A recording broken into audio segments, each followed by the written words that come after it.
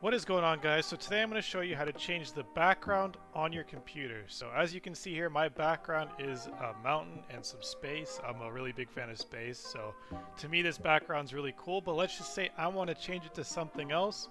All I have to do is just right click on the center of the screen here or wherever, right click anywhere, and then go all the way down to personalize. So just click here and it'll open the menu for changing your background. So here we have what it looks like currently, and then we have a selection of pictures down here. So Windows is going to give you these four by default, and you can select from those or you can choose your own. So basically, to choose your own, you click browse right here.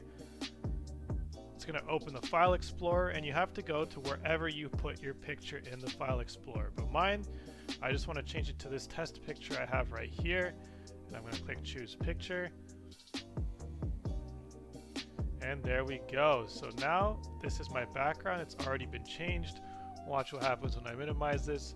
Boom, I have a new computer screen background. So that's how you do it in Windows. Also, if you want to change it to a solid color, you can just select this, go down, and you can change it to a solid color.